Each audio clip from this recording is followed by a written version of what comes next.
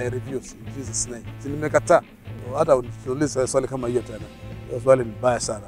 How do I answer that one? Actually, when I was dating my wife, I would say that it was not allowed for me to go visit her alone.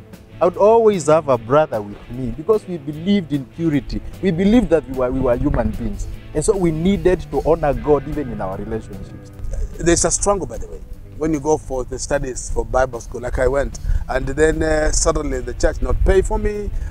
Somebody promised to pay my school fees, they never paid for me. And I began to clean the library books, to make a scholarship, to cut grass. When I went to my master's, I was cooking for other students to be able to make ends meet, to pay my salary. My school fees. When I went to UK to do my PhD, I had become a night supervisor to be able to raise some money for my family. You know, I was a watchman, and God has called me to this thing. And I said to God, please, I know you are there. Give me strength. I will make it. I don't know if that is what people say, humble background. I was one of those young people that confused parents generally.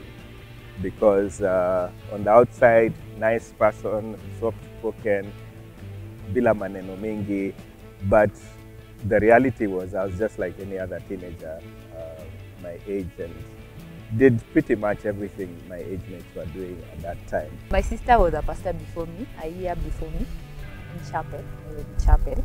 That's where she entered internship to serve. So when I said, of course it was shocking.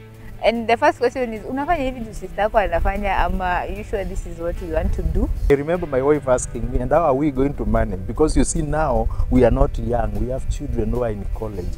Now if we interrupt our source of income, how are we going to survive? Yes, and God can call even the older ones, not only just the younger ones.